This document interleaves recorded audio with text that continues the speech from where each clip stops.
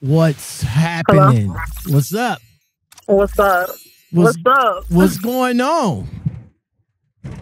Nothing. I'm on my 10 hours, so You are on your 10 I hours. got done pretty early You're a little early to be on your 10 hours, man. You're not supposed to be on your 10 hours this damn early. What's going on? I'm running recaps, and basically I start at 3 in the morning, so I only had 10 hours on my clock today. Man, listen, man. How long you been driving? How long you been driving? It's coming up to a year. Man, you driving like you been out here for like 5 years, man. You driving, getting up at 3 in the morning and know all about what time to start. What's up, man? Get out of here. I was always taught to like get up early if you want to get down early. Get out of here, man. Let's get it, man. What's up, YouTube? Welcome back to Breaking Truckers. Oh, we got a problem here?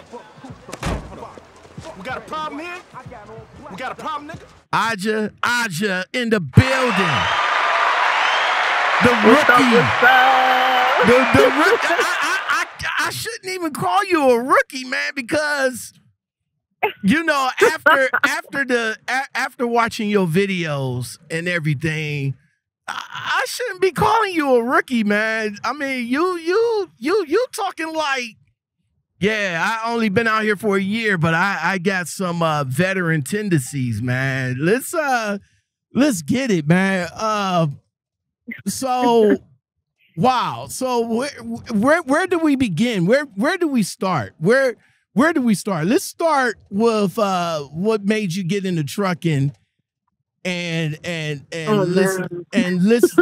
get into the WE. And if people don't know what WE is, it's Western Express.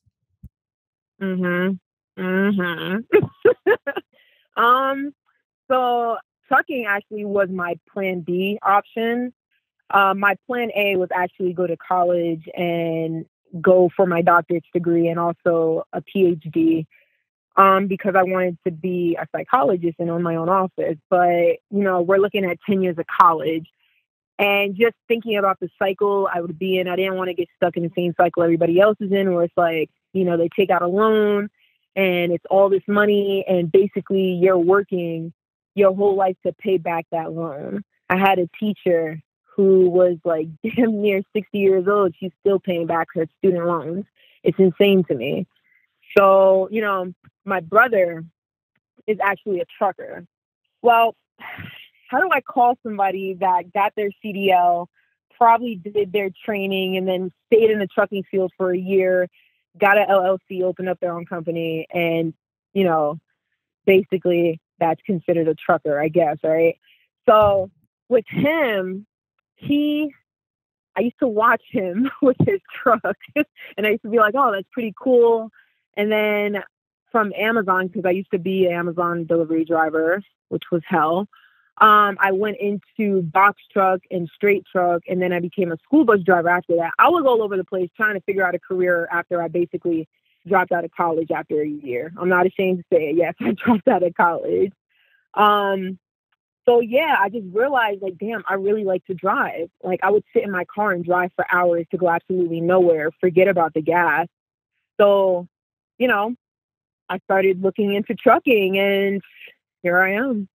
A year later, here I am, living it out at the private. So your plan A didn't work out, and you made sure that you came up with a plan B. So you say your truck driving brother was your inspiration to get your CDLs and everything. Yeah, basically. I mean, I looked at him and I seen how much he was making. I mean, he does also multiple, like a bunch of other things, but you know, the truck driving thing, owning a trucking company was one of his biggest things that he wanted to do. So like watching him do that and seeing how successful he was with it, I was like, oh, this is, that's not too bad. And then also, I'm not going to lie, I'm an introvert. And one of my biggest dreams was to travel the world and, you know, see different sites. I'm a sucker for nature. So you know, it's just when you're in that truck and you're in your own mind, that peace of mind, I like it. I don't mind that solitude, that isolation, because that's how I practically am. So I just enjoy the sunrise and the sunset. I get to see both getting up at 3 in the damn morning. So Okay. So what was the conversation when you came to your family, you came to your brother like, hey, bro, you inspired me to get my CDL. I'm about to go and do it. What was his I'm sure he was supportive of it. Yeah, both my mother and my brother were very supportive of that, actually. My brother was a little worried because, you know, I'm a young female and coming out into the trucking world, it's a very dangerous job. You're putting your life at risk every day. And, you know, on top of not even just accidents, but also what happens at truck stops, you know, possibly getting robbed if you're in a dangerous area. But that's why you have to know, that's why you have to be aware of your surroundings and also know information on the truck stops that you're going to, because, you know, there's certain truck stops you shouldn't be going to. Exactly. You know, he gave me the rundown on that. And my mom, she was like, are you sure you want to do that? I was like, yeah, I mean, definitely I want to commit, you know? And she was like, I mean, if that's what you want to do, if it makes you happy, go for it. You mentioned that you was driving school bus. So you had a class B at one point, right? I did. Yep.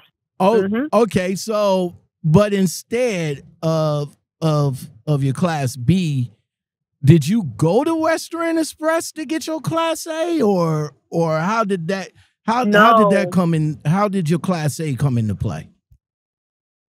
So I actually went to Prime Inc. So I left the school bus company because with school bus jobs, you only get really 25 hours because you have to wait for the kids to go to school. You got to wait like 4 hours and then they come out of school. So there's a huge gap right there that you're not getting paid for. It'd be a good job if they had more hours, and I just wasn't happy. I had a passenger endorsement. And, you know, when I started studying for my permit, I studied for my permit on my own. I had to make a decision, either go to CDL school or go through one of these companies, sign a contract, because my brother definitely warned me of all the contracts and things like that I should be aware of. But like I said, he's only been in it for like about a year. He only stayed with one company. I'm sorry, I can't remember the name of that company. It's okay. So he himself didn't have much experience on going to multiple mega carriers and learning about all these different mega carriers and the lives that they have. Like, cause he was telling me, oh, I should go to Swift. I should try out JB Hunt. Like, he was sending me links and I'm sitting here looking at reviews. I'm like, this don't look good. So yeah, Prime Inc. is where I got my CDL at. And honestly, I'm not going to down Prime Inc. because I never would have gotten my CDL without them. Well, let's talk about Prime Inc. Sorry for cutting you off. Let's No, you're good. Let's talk about Prime Inc. What was your overall experience there? You know, what was some good points? What was some bad points? Because, you know, like I said, a lot of people that went through Prime Inc. and got their license, they had a good experience with Prime Inc. And then, of course, you know, you got people that went there and that had bad experience. In the TikTok video, it sounds as though you had multiple trainers, and I did touch on that in my reaction video. So what was your experience like at Prime during the time to get your CDL? So with Prime Inc., I could definitely say when you're in the process of getting your CDL, like just the CDL overall, you get one trainer and he basically trains 5 people on something called a training pad. It's basically this separate area from the terminal where they specifically teach you how to back, you know, do alley dots, basically set you up for your CDL road test, which I have to say is a freaking amazing experience. I made so many friends there. There are a lot of people that give up because it's a hard process. You first have to go through, I believe it's 2 weeks of sitting in a classroom And basically, they just tell you the rules of the road through paper and everything like that. And then you also have to do the driving simulation machine, one of those. And then once you get through that part, you do have to pass that. You get a test. Once you pass that test, they push you on to the training pad and put you with that trainer with a group of other people. I made 2 really great friends there that I'm actually still friends with to this day. Shout out to them if they're listening. And yeah, that was just a pretty amazing experience. The trainer actually takes you out onto the road, you know, doing the whole driving thing. Now, I asked that trainer if he could be my trainer when it comes to after I pass my my road test and everything, and I start, you know, going OTR and getting my experience up. And he refused. He said he doesn't really have like time to sacrifice for driving another student in his truck.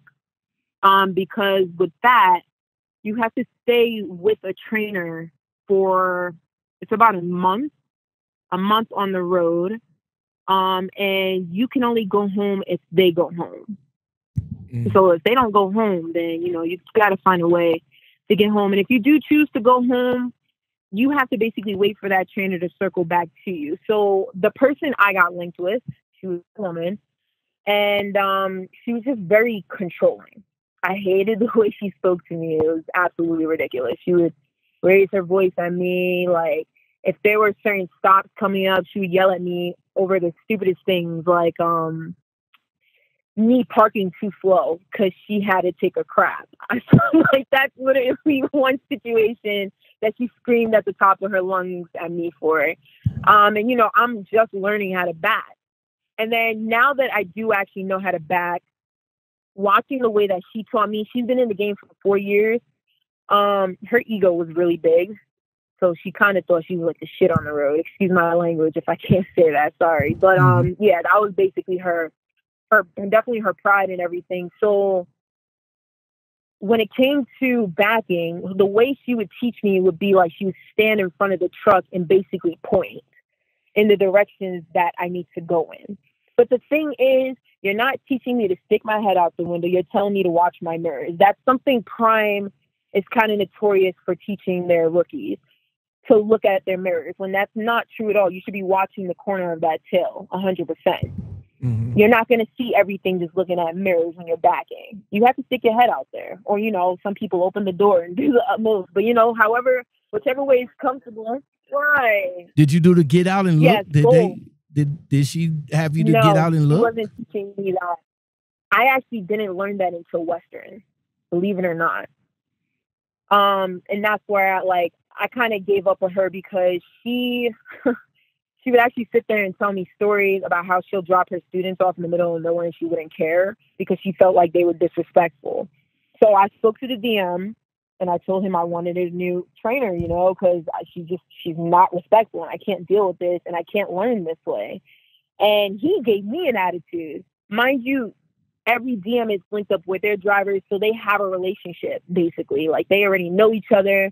And every time I had something to say about her, he would just basically defend her and be like, well, she doesn't seem, I mean, a lot of people have told me that she's a great trainer, you know, and I'm just like, dude, she has literally dropped off like 5 people in the middle of nowhere.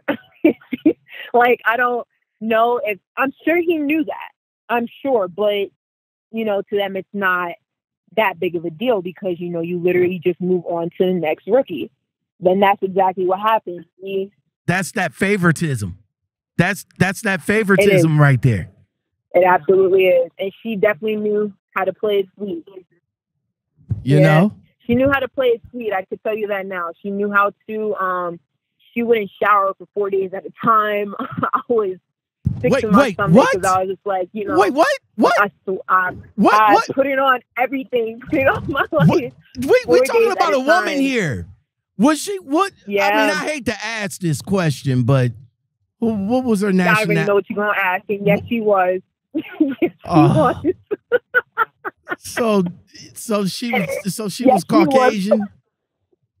Yeah, she was. Mm-hmm. Oh, my God. And, you know, with her explanation for all that, and I'm not going to sit here and act like we didn't have chances to take a shower. We absolutely did. There were many times where we were at truck stops and she just would refuse to stop at the truck stop or, you know, take time to actually go take a shower, because she'll be like, oh, her one excuse was, I'm a hard runner. I like to sleep in the, you know, the corporation parking lot, you know, wherever the distributor's parking lot is.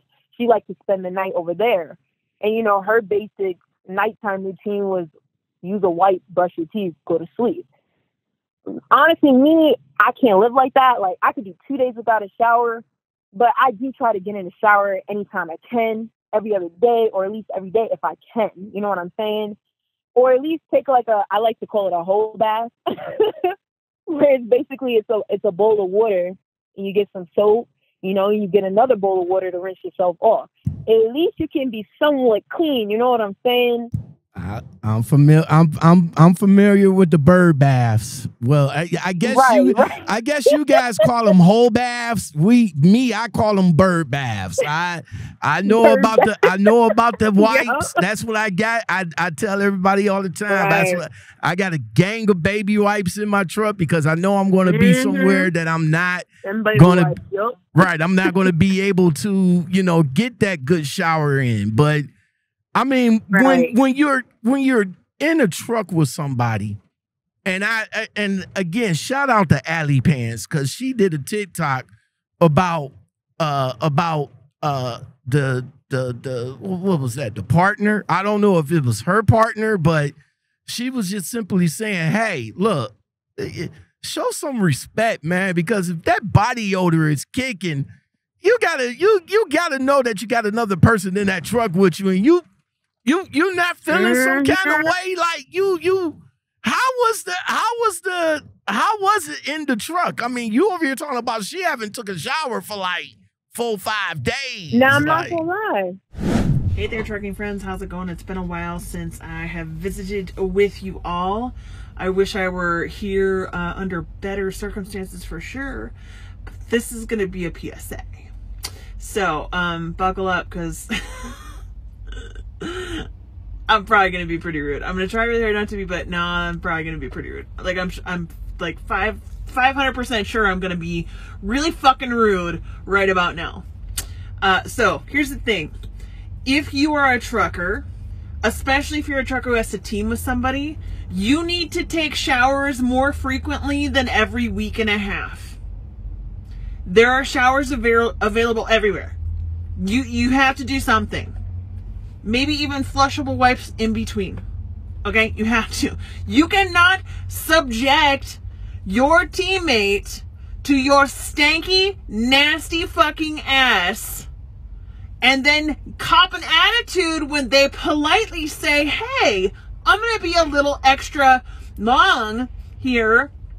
Plenty of time for you to get a shower in, and then I will clean up the truck and air it out so we have a nice clean ride. Yeah, don't cop attitude. If you smell so fucking bad that somebody has to say something to you, that's a problem. And another thing, when you're out here, this is not the place for you. If your idea behind not taking a shower is, quote, I don't take showers, I take baths.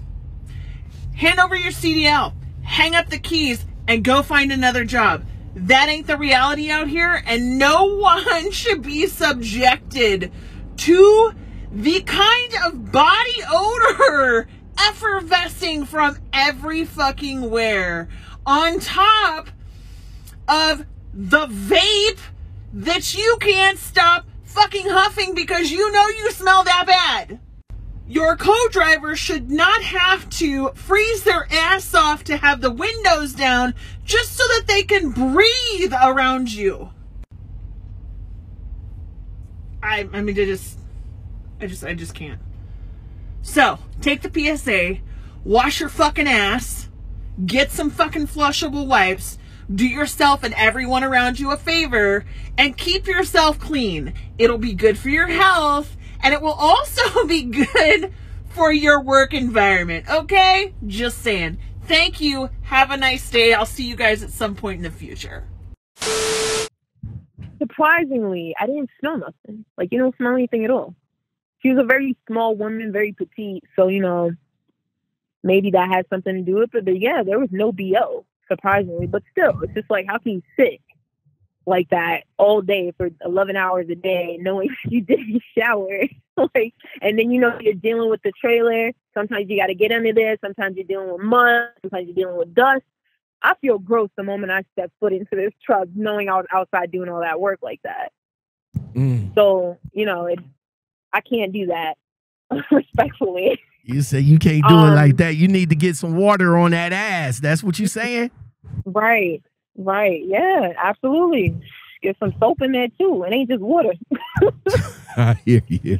All right. So you said about a month. So that's about, you know, what they were saying, that you got to at least do about 50,000 miles. So that is about a month or so, give or take. I mean, me personally, I think that's still a little bit too long to spend with somebody. But yeah, it's when I went, it was 30K. They just recently pushed it up to 50K. I still have some friends in Prime, actually. So it's crazy how long it took them. 4 months later, I'm 4 months into Western Express at this point, and they're just getting their trucks. So the thing that they don't explain to you, and which is why I stress so much on my content, read fine print, because I made that mistake of not doing that. The process is you go through about, I want to say, 3 weeks of doing the CDL training. You do your road test, you know, then you get on the road with a trainer. They don't tell you that sometimes the trainer is not always available. So sometimes you're stuck waiting for a month. It has happened. Once you get on the road with that trainer, you have to complete 30K miles. If you get 3 critical events within the span of that 30K miles, which I have to add, Prime is very strict and their sensors are very sensitive. You know, you get too close to a car in front of you, you know, beep, beep, beep, critical event automatically. It gives you no chances. So you're bound to mess up, especially as a rookie. You're bound to mess up.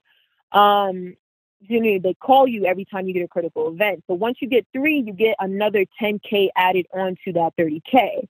So now it pushes up.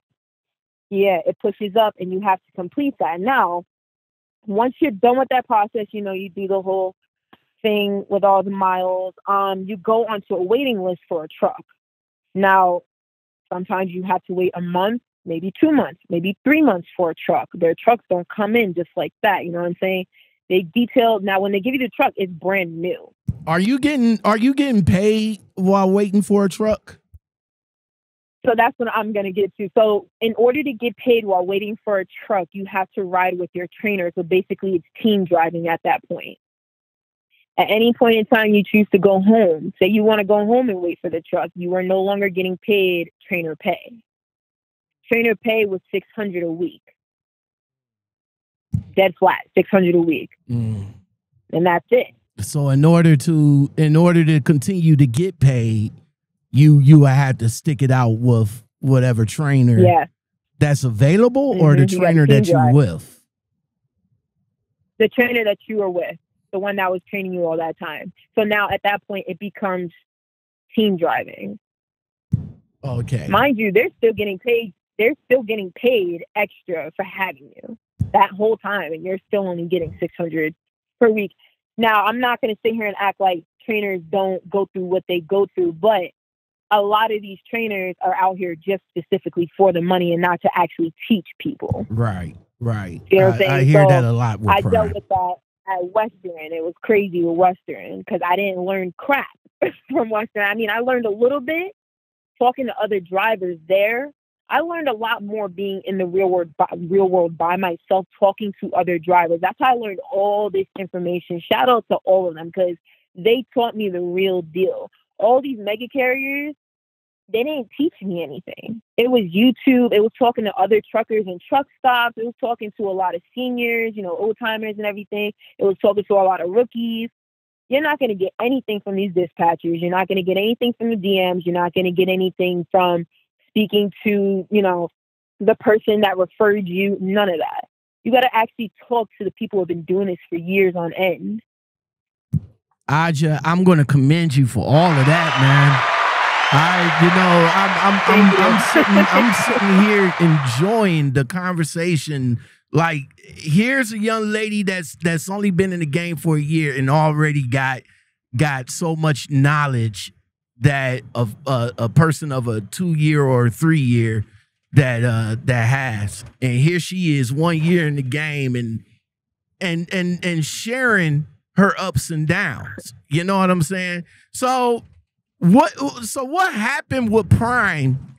So you got your CDLs. It's a funny story. You got your CDL from Prime, but Right. But by the sounds of it, you didn't finish with Prime. No, So I didn't. So I broke that damn contract. So you broke the contract. So what happened?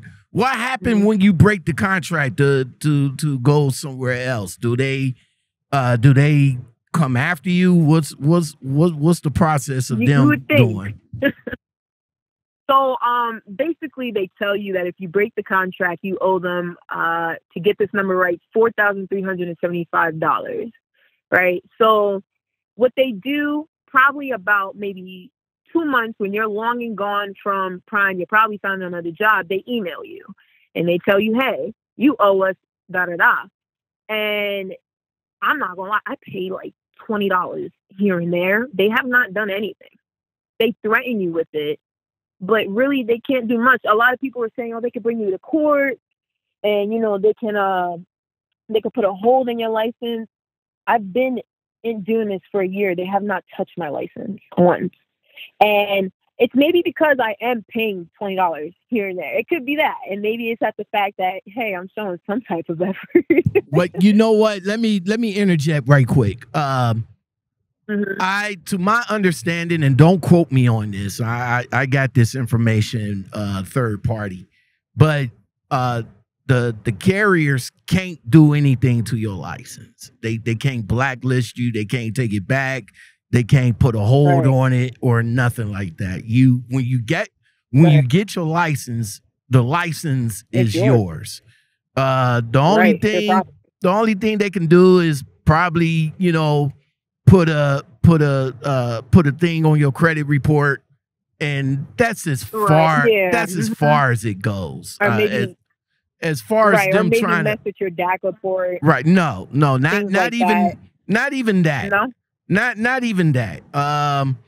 I know, like, back in the day, like companies like I want to say, I'm not sure, I think it was either CRST or CR England that had the issue, that had a lawsuit that was brought against them because the people that broke away, broke their contract, the company wouldn't give the next company, like, if you need 160 hours that you got, they won't give that information to the next company. You know what I'm saying? They'll say, they won't say, oh, okay, well, we can't give that information out because you broke the contract. It was some lawsuit. I had to look it up, but yeah, it was some lawsuit. But as of now, modern times, because people break contracts every day.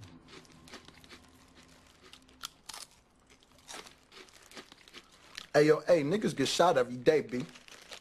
You be alright, nigga. You tough, right? Every day. And it's nothing that it's nothing that the mega carriers could do. The only thing that they can do is that they can just send it off to your credit report, and that's about it. But as far as them doing anything to your license, that's out. Right. Yeah, I was I actually wanted to quote one of these videos that I see on TikTok, and I wish I could remember that person's username because I want to give them the credit, but he basically explained mega carriers in the trucking industry and how it never used to be that way. And then once contracts got involved and everything, it kind of just ruined trucking as a whole. So he said, think about a fresh pail of water, right? You know, fresh spring water, it's nice and clean. And then you add 1% of complete trash into it. Just waste. Would you drink it? Exactly. Water's already contaminated. Said that little, exactly. So he said that little 1% is mega carriers. The rest of that water is trucking, just regular trucking and not having to deal with all the mega carriers. Just because they dipped their little hand into the trucking industry, everything has completely gotten destroyed. It really trucking experience as a whole, honestly. All right. So you took your experience, what little that you had, and you decided to try your hand with Western Express. Now, I did a make the call video on Western Express, and yes, the recruiter does pour the milk. Like, you'll get this, you'll get that, you can turn around, all that stuff. They do pour on the milk. But as you said in your TikTok, you have to definitely read the fine print, because everything that the recruiter tells you will be BS. Before you talk about your experience with Western Express, I did talk to another gentleman about the so-called contract, not the contract, to get your CDLs, but it's like another contract that you have to sign off. Like, you got to agree to this certain amount of money coming out of your checks for HOS reasons. You got to sign off if you go out of route, all that stuff. Tip a little bit on that. Did they bring all that up in the orientation? And if so, how did that make you feel when you was having that explained to you? So at that time, I was not reading contracts. That's why I make my content, so people can learn from my mistakes. They don't say it verbally. It's something you have to read. They do take money out if you do go out of route. I believe it's 50 miles if you go out of route, which is why they want you to follow their GPS. You're not allowed to have a GPS unless you are leasing from them. If you are a company driver, you strictly have to use their GPS. And their GPS sucks. If you know Copilot, that's the GPS that they use. That's the GPS. No, I learned the hard way when I was with US Express that the Qualcomm, the Copilot, whatever system GPS that they have for the truck, not to follow that shit. I learned that. It's but it was sadly the only thing you had, especially if you were, well, you got to think about it like this. When you're stepping into a company brand new, you got nothing. I didn't even have a hammer on my damn truck. So I'm coming in practically naked. I have no type of material, and I'm also vulnerable. I didn't know at the time to put my foot down. The first time I ever put my foot down was to my trainer in Prime Inc., and she abandoned me in Salt Lake City, Utah, when I lived in New York. Paid $600 to get home, and they didn't care, not once. So when I came into Western Express, I didn't have anything, no money. At this point, I'm just desperate to get some type of crap into my pocket without having to sit through, 4 weeks of orientation. And Western Express said, "Oh, okay, come over here. We got 2 weeks of orientation. No, not even 4 days of orientation, 2 weeks of training. My bad. And you'll be solo. You'll be running solo." I was like, "Oh wow, that's great." And I'm talking to the recruiter, and the recruiter sounds honest. They sound very honest with what they're telling you. They sound like you can trust me. You can call me whenever you need me. That's how my recruiter was. Next thing you know, he disappeared. The moment I got done with orientation, I was no longer hearing from this man. I had to pay for my own hotel because the hotel that they put me in was full. They didn't reserve. I guess they didn't reserve the rooms or whatever. So I had to pay $110 out of my pocket plus $50 for an Uber to get to the hotel. It was just a whole mess, and it took them about a month to reimburse me that money when I kept complaining and complaining. So with the whole GPS situation, when you don't have any other thing to use, that's all you can rely on. You know what I'm saying? Like, if you're not used to the trucking and what roads you can take and what you can't take, though they do teach you that when you're doing your CDL training, but you got some people that they're still trying to wrap their head around this whole thing. The only thing is trust the company, trust what they say, trust the equipment that they give you, because there's nothing else. Luckily for me, I was already aware of Copilot. I already knew about it because I had an app on my phone when I used to do straight trucking in the city. Copilot was the GPS that they had me use, so I already knew about it. But I also had Truck Map and Trucker Path as well, because Copilot would glitch out a lot on me. So yeah. Wow, that's crazy. All right, so you of course you had to go.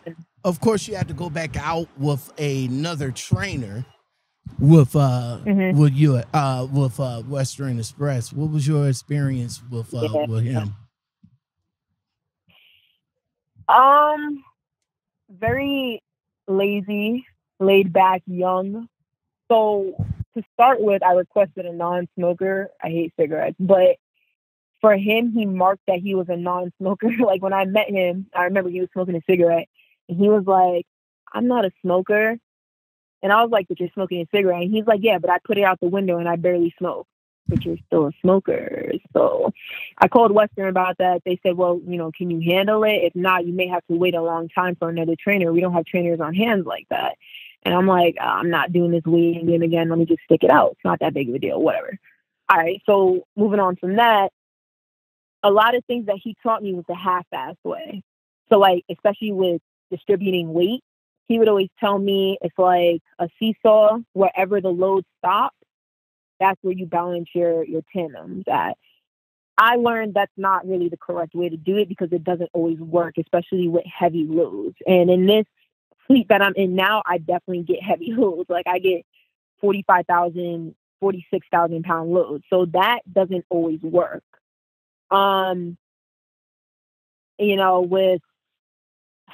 With the Copilot GPS thing, he taught me some tricks here and there, but he was also a lease operator, so he had his own GPS. So a lot of the things that he was teaching me to do wasn't things I was allowed to do as the company driver. So a lot of it didn't apply to me. And he was also way too busy trying to mac with me than actually trying to teach me what to do on the road. It was more annoying than anything. But, like, that was really it when it came to him. I mean, thanks to him, I got out of there. I continue to do what I do, and I got a little better at backing because of him as well. He's the one who actually first started teaching me, stick your head out that damn window. Watch the corner. He actually used to, like, get a little frustrated with me because I was watching my mirrors for a good minute. But he also had, like, his little aggressive moments. He was Jamaican, so the teachings can be a little aggressive, but they'll get it through your head at some point in time. So it was decent. I'm not gonna say it was the best. It was decent, and I appreciate for what he did teach me. Now, sitting here listening to you is taking me back to 2014. I mean, Jesus Christ. I mean, everything that you talk about as far as the training and the stuff that went on and how the trainers are, it kind of reminisce of what I went through, man. It is so crazy to hear this from a woman's perspective. Of course, I didn't get macked on, but the trainer that I had, I requested non-smoking. They gave me a smoker. And I figured, I was like, well, look, I'm not going to, I waited this long. I'm not going to wait no more. Let me just go ahead and rock out and get this out the way. And, he rolls down the window and try to keep the smoke out and all like that. He was a weak trainer as well. He was a lease op as well. He was a new trainer.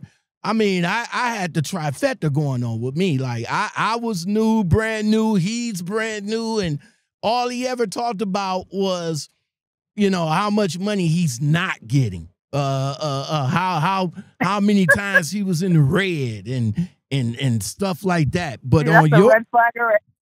but on your situation, it was just the fact that dude trying to mac on you and stuff like that, man. I mean, so you was able to rock out with him long enough to Right. get your own truck though. Right. Yeah, definitely. I wasn't fortunate. What happened? I said I wasn't fortunate. I, the first trainer bounced on me, and I got my second trainer, but my second trainer got me through. But you are exactly right. A lot of the stuff that they train you, especially if they are in one division, like for example, if you're an over-the-road driver, you don't want to be trained by a driver that's either driving regional or local. And that's the problem with U.S. Express at that time. They had regional drivers training over-the-road drivers, and then they had over-the-road drivers training regional drivers, or not regional drivers, but like dedicated drivers or local drivers. And everything that we do over the road don't coincide with what would you do local or something like that. And consider the fact that their local stuff is like Dollar General, Dollar Tree, the dollar accounts, Walmart accounts, Kroger accounts. You're not going to be doing all the stuff that the OTR driver would be doing, and vice versa.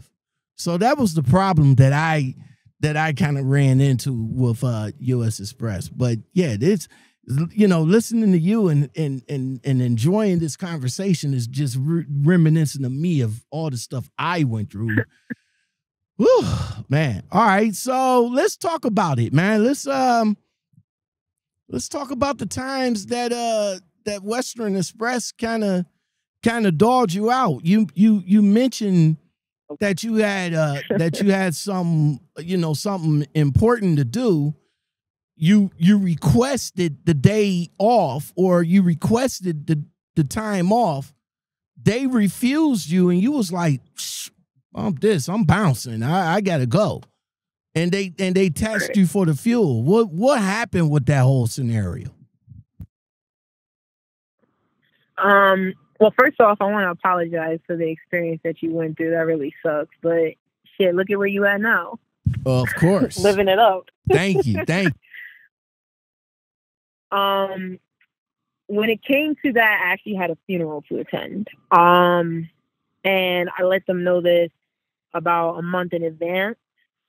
It was the load was going to Maine, Poland Springs. They are notorious for the Poland Springs. I don't know why.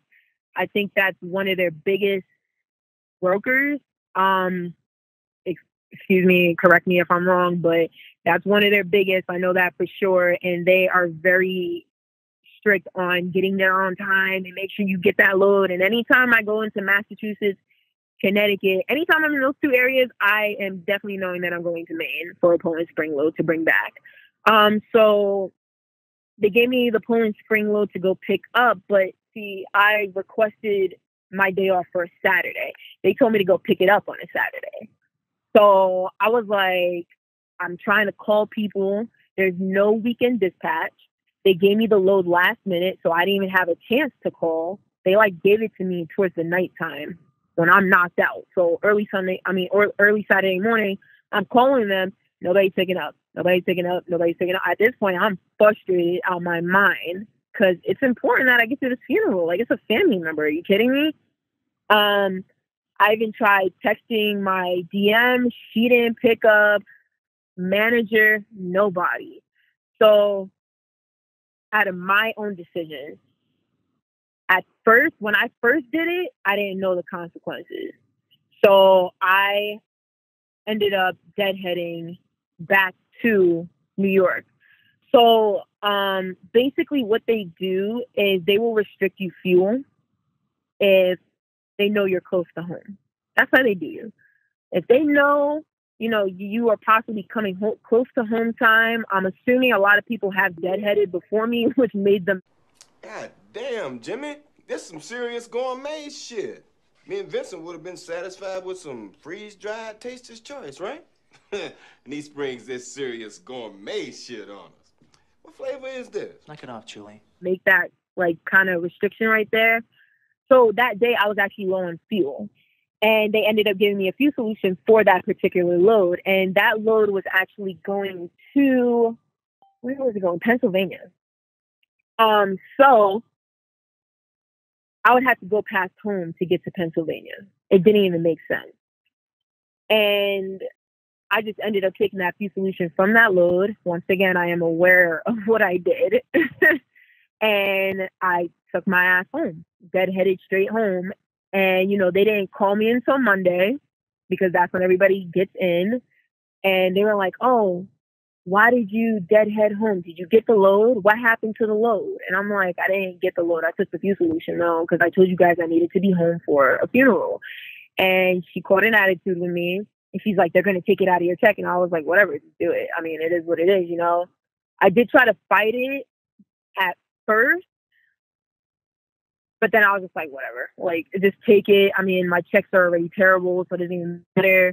I'm only making like $700 a week. So it doesn't even fucking matter. Like, at this point, I'm just going to leave the company soon anyways.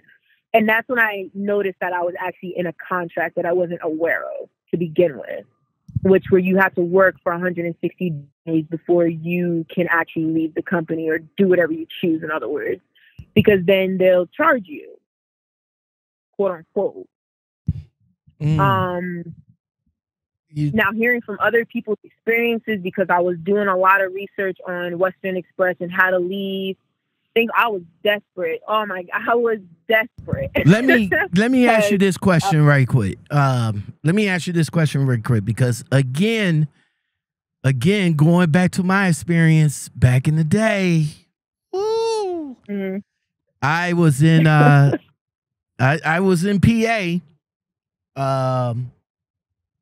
I wasn't on a load, but I was sitting at a truck stop. I had fuel, and I was like, shit, I'm about 100 miles, well, maybe about 100 miles from the house. So, like you, not knowing, you know, about the consequences, I went on ahead and deadheaded to the house. Posted up, took my 34, which I was on. Every Monday morning rolls around, I get back in the truck, I get the phone call, hey, did anybody give you any authorization to you know, to go where you at? I was like, I'm sorry, what do you mean authorization? Authorization for what? Well, you was in PA at the pilot trust stop. Why you didn't stay? Well, I'm not that far from the house. I was only 100 miles from the house. About 100 miles is like 60 minutes, about hour and 20 minutes. I wasn't that far from the house. So I came home to do my 34. Nah, you shouldn't have did that. What do you mean I shouldn't have did that? What do you mean? I'm what? Well, it's unfortunate that we're gonna have to doctor. Number one, they doctored me the miles, which was 100, about 120, and they doctored me the fuel. So I was taxed maybe close to like 400, maybe about $500. And I looked at that shit like, no, the fuck you, no. I was only an hour, and this is all new to me, like brand new, because I'm, you know, I just started solo maybe about 3 weeks, and this is all new to me. And you know, when I was fighting, you know, going back with the dispatcher, she was like, oh. Okay. Well, we won't dock you. We'll just put this in your paperwork as a verbal or some shit like that. I don't know, but she said that next time you have to get authorization in order to, you know, in order to go or to move the truck or whatever.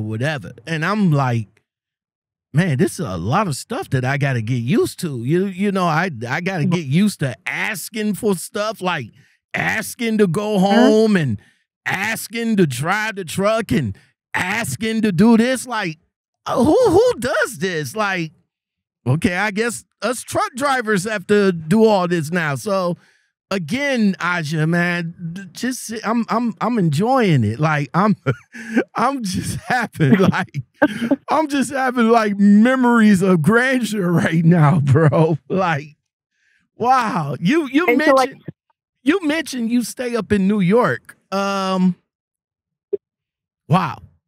Well, I'll tell you what, before we go to that part, go ahead and finish up about, you said that wasn't the first time.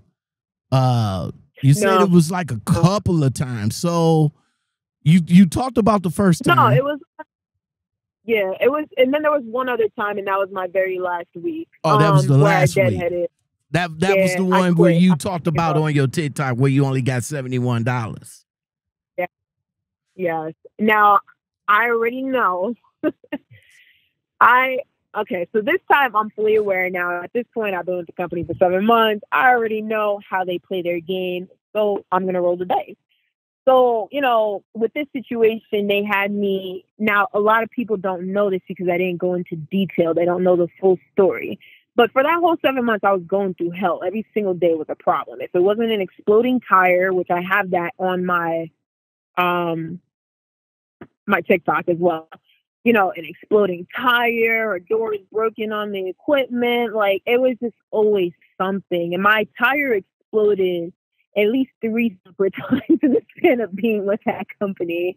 My first truck shut down on me. He said the steering rod was bad and the DM knew about it, and they still gave it to me anyways, even though it wasn't deemed safe to drive. So I had to practically demand the Freightliner, which did me justice, but then it had a battery problem and they refused to change the battery out. And, a lot of truckers were coming at me for deadheading home that day I quit, because they said, imagine you're a company, you put all this money into a person, a newbie basically, running for you, and you just spend all that fuel money going back home. Okay, I understand that. But imagine a company disrespecting you. Imagine a company stepping on you like you're a piece of crap, like you're nothing to them. The amount of time, I actually have some conversations recorded because at some point in time I wanted to take them to court. But I do have Adam Carpenter because I was based out of the Bethlehem terminal in Pennsylvania. I have Adam Carpenter basically admitting, he did say it, that it is a forced dispatch company. He said that with his own words. I have the recordings, but I just never did anything with them because, first of all, getting a lawyer is a lot of money. I mean, people say you could go pro bono, but that's a whole different story as well. There's just a lot of receipts I do have. But, just I can't deal with a company talking down to me. Once I basically learned how to put a foot down to these companies and tell them exactly what I want and when I want it and how I should be treated, because at the end of the day, it's my clock. I run my clock. I run this truck. Sure, you may own it.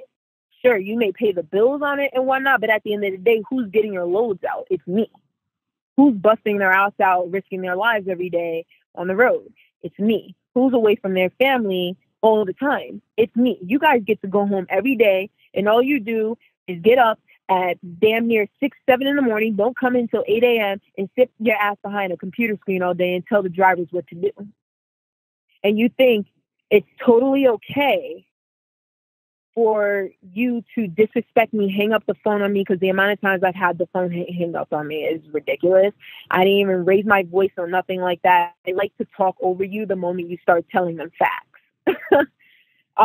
So at some point in time, I just gave up on, talking to them as a whole. And Adam Carpenter is one of the higher ups. So, you could sit here and tell me, oh, you got to talk to Rise, you got to move up the chain. I have. And even they have attitude. almost ridiculous how unprofessional they are. People don't realize how Western Express is ran until you actually step foot into that company. If you have other brokers or distributors, like, for example, Morton Salt, right? I went in there. I'm talking to the forklift drivers. Now, these are forklift drivers, even truck drivers, and they're sitting there telling me, right? That's a bad company. Like, if you got people telling you that your company is bad, leave, run, 100% run. Because that's a red flag. Like, UVA employees telling me that they don't like Western Express because Western Express always like to pay for the repairs on your truck. I had like what is it? My brake valve was sticking or something like that. And I had to get it fixed at a TA. And it took them about 3 hours to do it because Western Express refused to pay for the repair. So they don't realize what they put their drivers through and what their drivers sacrifice for them to just basically give us attitudes and not even give us home time. So yeah, I do lose my respect for a company the moment you start stepping on me like that. And in the beginning, I was doing everything that they said, everything. I was sacrificing my home time. At some point in time, I was going home every week. They said, "Oh, you want to make more money? You should stay out for 2 weeks at a time." Okay. Are you sure? Like, you know that? Yeah. All right, bet. So I started staying out 2 weeks at a time. I picked up any load they wanted me to. I was running recaps, things like that. And I didn't even want to run recaps. You know, they don't pay attention to your clock too much. So there were a lot of times they were sending me, in other words, what they call it is an impossible dispatch, where it's almost impossible for you to pick up that load with the amount of time you have on your clock. So there were times where they would tell me to PC it. Now, we all know that's illegal. You can't do that. You can't advance a load with PC. And if you don't know that as a rookie, because that's not something people just straight up tell you when you're in your training process, there's a lot of little things that they don't tell you. You know, they're making it seem like it's totally okay because you're hearing it from a DM. So the DM must know everything, right? The DM's not going to get you in trouble. The DM don't give two craps about you or your license. You lose it, they replace your number. It don't matter.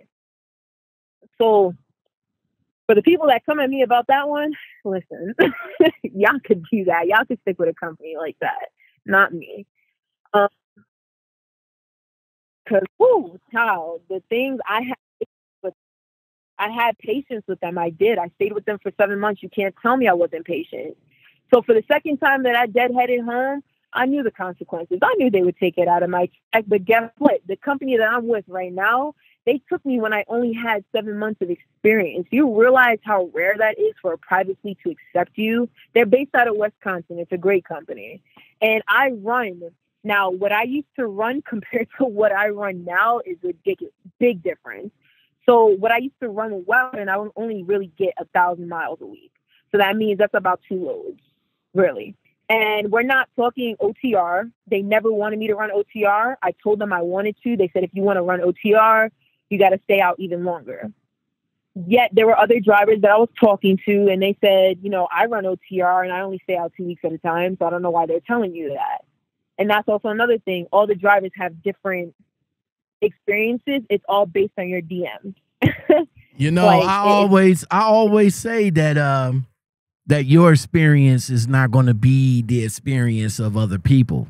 So my question is, you found this company that brought you in at, you know, even at 8 months, and you running the way you running. How did you come across this company? So actually, it was one of those actually really common moments where someone comes up to you in a truck stop and they're like, hey, where do you work? Like, you know, you work for Western Express. You trying to get out of that company? I could refer you over to this company, blah, blah, blah. Because I've had a lot of mega carriers do that to me. I don't know. I guess when they see Western Express, they're like, oh, you know, let's see if this person's a good driver and maybe I'll get a good referral bonus, right? And the referral bonus at this company is $3,500. That's steep money. That's good money right there. So with him telling me what he was telling me, I was like, you know, he's just another person trying to get me into a good a company for his own satisfaction. But I took his number because, again, I was desperate, so I was taking everybody's numbers. I was like, bar none, say that. Even transport say that. Who makes my coffee? Who makes my coffee? Will someone explain to me why on the worst day of my life my coffee tastes like shit? Your coffee is normally made by Cato. Miss Transport say that. You know, I'm taking everything. And I'm doing research. This is the only company. Now, it's a small company. It's only 108 drivers. And this is the only company where I searched them up and it was nothing but positive reviews. So that's one green flag. Then the person who referred me, it's not a company where you just apply online and, you know, call it a day like a regular mega carrier. No, you actually have to get referred from another driver in order to get into this company. So that's another thing. They have benefits. They have this program called an ESOP program. It's like stocks where you make extra money on top of a 401k. You can't ask for any more than that. I make 3,000.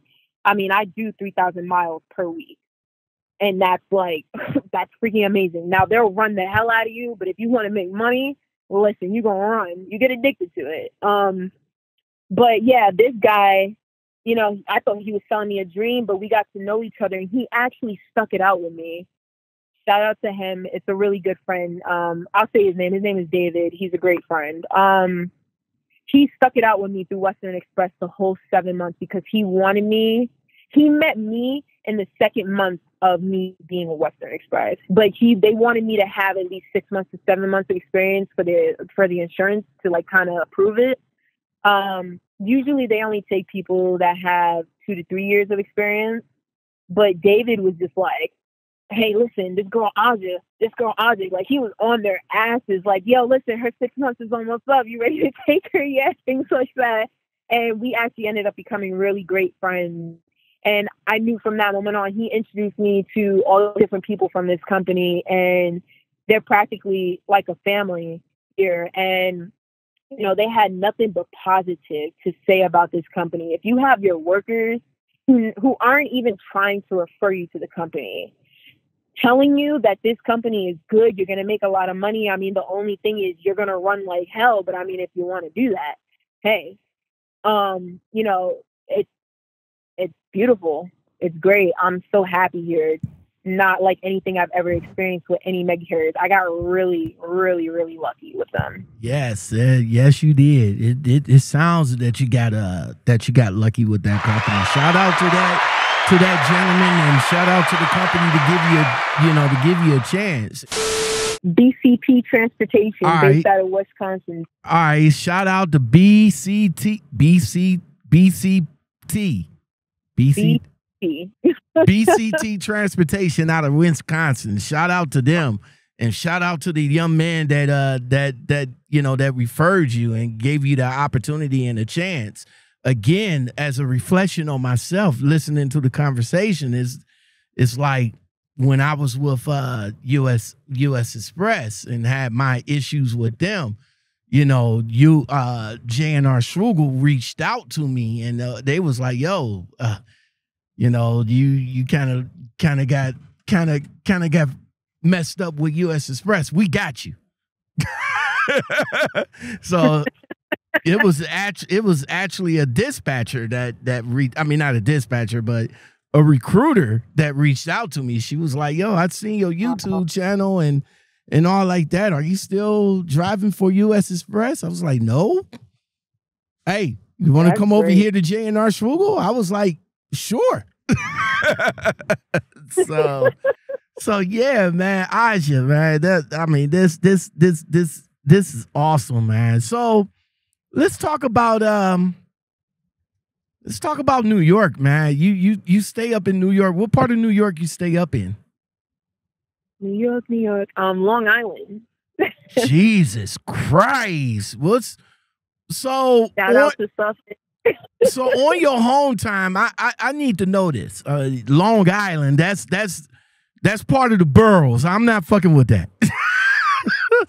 On your home time, are you taking the truck home? And if you are, where are you parking at? No, Long Island is not based out of the city. See, that's the thing. Everybody thinks New York is just strictly the city and upstate. So y'all don't know. There's this little section in between right next to Queens called Long Island. We have 2 counties, Nassau and Suffolk. I'm based out of Suffolk County. And if you ever heard of a little town called Bayshore, Brentwood, yeah. So that's why it's not really known, because a lot of those towns aren't popular, in other words. We're kind of more known for negativity than anything. Okay. Yeah, it's like a lot of hood stuff, things like that. But like, no, nowadays it's not like that at all. You know, people kind of over dramatize what happens in Long Island, because believe me, it's not like that. I've never had a problem a day in my life there. Mind your business. That's it. Right. But yeah, with my truck, with this company, they always get me a load home because they have loads coming out of Long Island, which is great. I do have to go through the city in order to get home, though. I will say that I have to take the I-95 and bring it past the Rosneck Bridge and then onto the 495, which leads into Queens and Long Island. So yeah, the traffic is always, excuse my language, but it's always a bitch to sit through. But when you're from New York, you're practically used to it, so it kind of goes by really fast for us. And you know, Long Island's a quiet area for me, at least. I'm in a pretty good area. It's quiet, so you know, I park my truck right there, and my trailer goes into like this little. I have this little street area that I park it on. So I mean, yeah, it's decent, and I usually take a load home and then I deliver it when I come back out, or I pick up a load in Long Island once I'm done with my home time and bring it back to Wisconsin. That's how our loads work. They come from our terminal, or we're bringing it to the terminal. I think it's called slinger loads. I'm not too sure. Swing loads or something like that. But yeah. As a rookie driver, man, and I know you mentioned Western Express had a whole lot of Northeast nodes. Like they told me that they told me that if you can't drive the Northeast, we're not going to be good for you. How was it for you being a rookie driver? As a rookie driver, for the 8 or the 7 months or the 8 months or the 5 months that you've been with, Western Express, driving up in the Northeast, how was that for you? I know you being from the Northeast and everything, you kind of pretty used to traffic up there, but driving the semi, you can have all of that. But how was it for you being a rookie driver, driving up in those areas? I gotta tell you, my very first month of driving, like barely knowing how to back at this point, they sent me into Queens Junction Boulevard. Now, anybody that's in Queens Junction Boulevard knows damn well no semis belong on that street. It's a street that's right between a mall, and then across the street is a Jetro cash place. That's where Western Express was delivering to. And your dock is basically the street, and you got these cars going back and forth. They don't stop for nothing. New Yorkers don't care. You can kill them. They won't care. They go back and forth while you're backing. And that was a wreck for me. I had to stay so calm because I was shitting my pants. Like I was shitting bricks out there. But I always told them, don't send me out to Brooklyn. That's just one of the spots you don't ever want to go to when it comes to the city. And there's actually a rule in New York City that no trucking companies follow. 53-footers do not belong out there, actually. They're not supposed to be out there, which is why it's so small. That's why all the turns are there, because no 53-footers should be making those turns to begin with. But trucking companies see a lot of money opportunities out there, and they'll send them out there anyways, even if that means risking the whole trailer and truck getting graffitied or destroyed, or possibly risking getting into a whole lawsuit with somebody hitting another car. Luckily for me, they never sent me out to Brooklyn, but I am used to it because for a good 3 months, I was constantly in all 5 bureaus with a straight truck, which is a little bit longer than a box truck. So, I mean, it's different bringing that out there. I know because it's shorter, turns are a lot, smaller and things like that. But it's still a trip being in a commercial vehicle, being out there. It's very nerve-wracking, seeing all those people. You can't speed, forget about it. You might as well just go 10 to 15 miles per hour out there, because if you speed, you risk hitting somebody. They just cross the street with no care in the world. They don't like trucks out there, so you finna get cursed out. It doesn't matter if you're just doing your job. They're going to curse you out. The drivers, everybody in the Northeast, I could say all drivers from Jersey, Pennsylvania, New York, going up into, Virginia, West Virginia, they don't know how to drive. They do not know how to drive. So being out here and, going OTR, like right now, currently I'm in Minnesota. I just came from North Dakota. A breeze. I've been through Texas. I've been through Wisconsin. I've been to Chicago. Chicago's a trip. That Chicago freeway is not it. Like, that's probably the worst traffic I've ever had to sit in. That was 3 hours long. So, Chicago's got it over New York when it comes to that traffic. I will say that.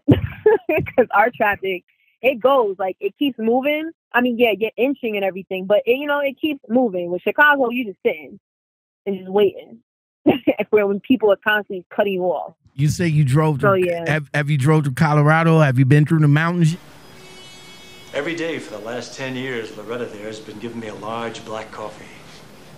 Today she gives me a large black coffee, only it's got sugar in it. A lot of sugar. I just came back to complain. How you boys put those guns down? Have you been through Colorado yet? Have you been through the mountains yet? No, I'm waiting though, because I'm one of those rare truckers who actually really enjoys those hills. Like, I be getting a kick out of them. I love it so much. And I know a lot of people are like, well, you're not going to be saying that when you go through Cali and you got to go to Colorado. And I'm like, listen, you don't know me. You have no idea. I have a ball. Aja, I wanna thank you so much for coming on and rocking out with me today. I really do appreciate it, man. I enjoy the conversation. I enjoy the going down memory lane with you and everything, man. You're a trucker in my book, even though you haven't been trucking for long, man. But I'll give you your props that with everything that I have listened to and everything I have learned about you today, man, you're a real one. I'm going to have to give you that. Thank you for having me. I really appreciate it. And shout out to all the people out there who do give advice to rookies and take their time to get out their truck and help other people. Y'all real ones, for real. We appreciate everything that y'all do.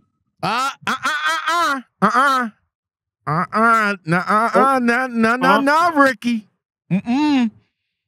You told me in the you told me in the background that old schoolers need to keep their mouth shut and let y'all and let y'all know.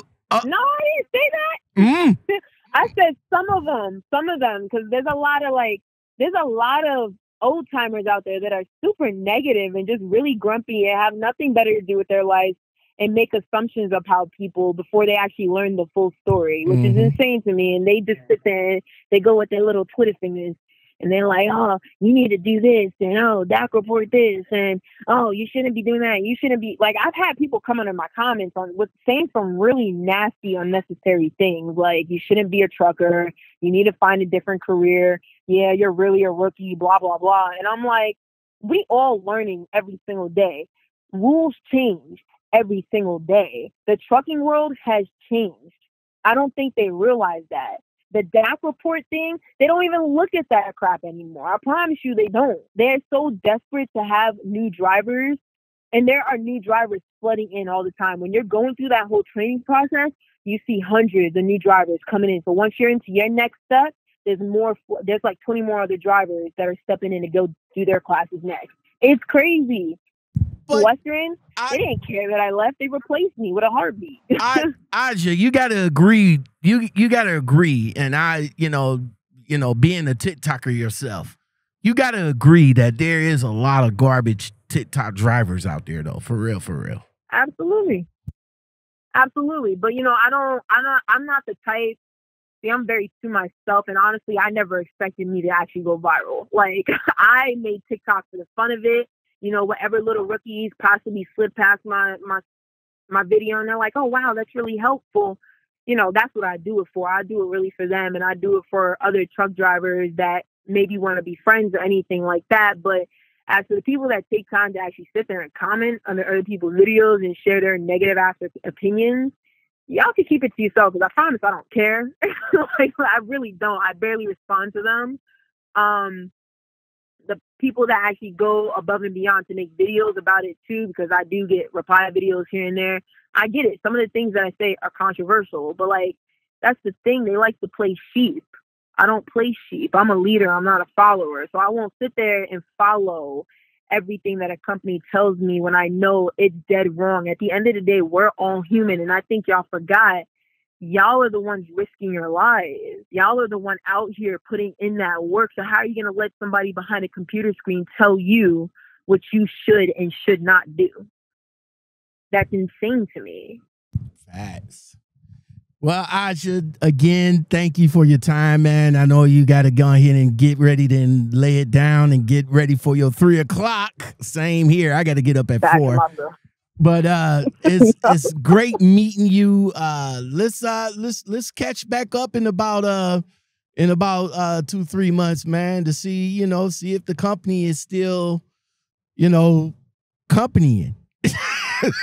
Yeah, absolutely. So let's do that. You got a follower. You definitely got a follower now. Where you mentioned in the background, and I wanted to comment on this, but I've been following you for a while. So I've been watching all your I've been watching your videos for a while, and when I hit the check mark, of course. I'm not a fan of TikTok. I'm just gonna be honest with you. TikTok for me is content. That's what TikTok is for me. But I hit the check mark. I try to reach out to people and bring them on, talk about their experience and all like that. But you can't do that unless both of us is following each other. And it's kind of difficult because I know, especially for you guys, when somebody follow you, not everybody follows back. You just be great with the, oh, okay, I got to follow, cool.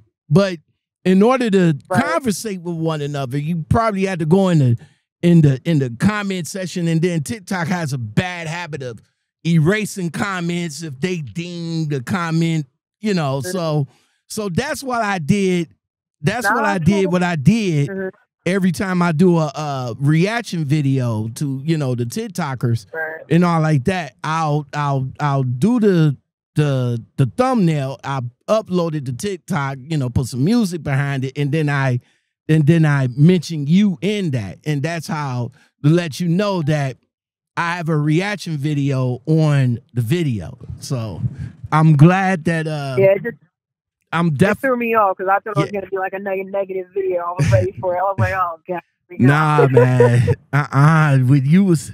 When you was talking about your experience, I'm over here like, bro, like, Prime, what's going on with you guys? Like, what's up with all these badass trainers, man? Like the one video that I had added to the video with yours, she went through, like, she's on her like 4th trainer. Yeah. Mm-hmm.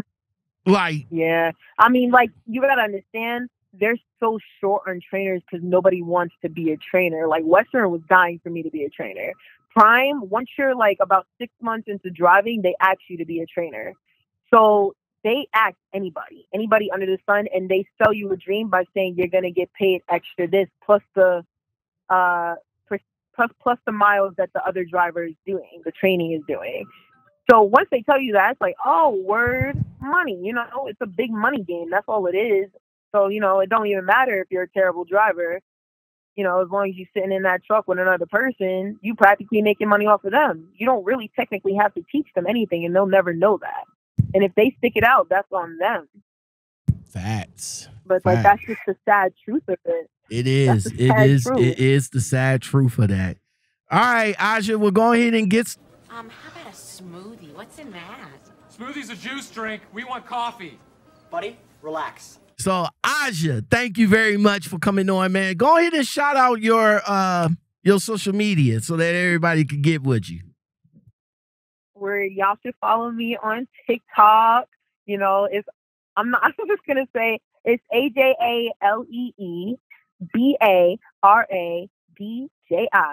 You know, and you could run that back if you can't spell it. But yeah, y'all should follow my content on TikTok. It's basically a series of struggles of a rookie trucker. And, you know, I just run down the basic things that a rookie should know about trucking, and also just extra additional content in there about commentary on different things that I learned in the trucking world as well.